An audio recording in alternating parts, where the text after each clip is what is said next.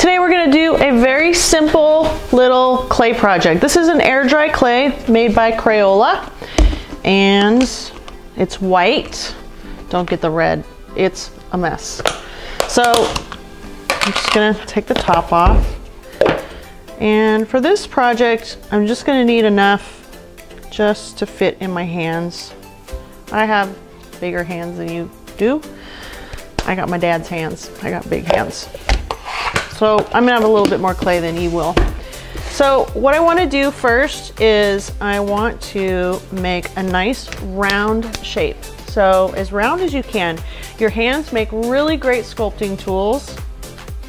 This is a kind of clay that you don't have to fire. It just dries in the open air, and after a couple of days you can paint it. You can make whatever you want with this kind of clay, as long as it's not something really delicate. Really tiny little delicate things don't hold up very well with air dry clay.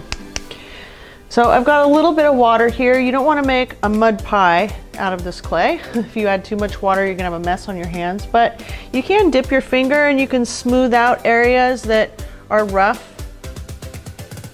So once I have a round shape and it's pretty smooth, pretty happy with it.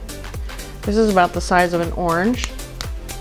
Then what I'm going to do, you're going to have some strength here. So that's why being an artist is not for the weak.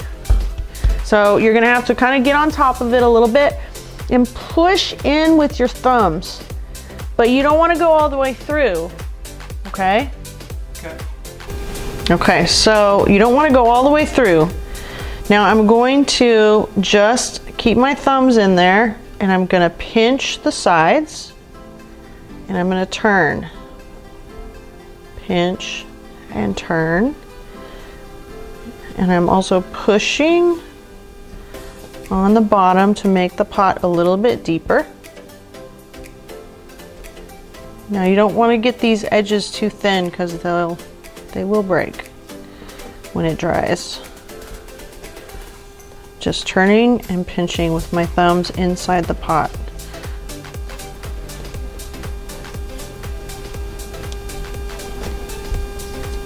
Now once you have a shape that you're happy with, you are done with your pinch pot. It can dry out in the open air, and then you can paint it however you like to paint it.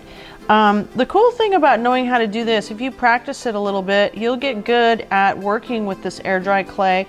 I start almost every sculpture with a sphere, and a lot of things require this skill, this pinch pot skill. We did little houses with rooftops. You could even, if you have a little bit of extra clay, you could sculpt some little fruit to put in it, so you could have a little fruit bowl. Okay. Anyway, okay, so that is your basic pinch pot. If you want to do something interesting like scallop the edge, like this, you can. You can be creative with it, and then when you paint it, you can really show some creativity, add some beautiful color. Thanks, until next time, bye, you're a work of art.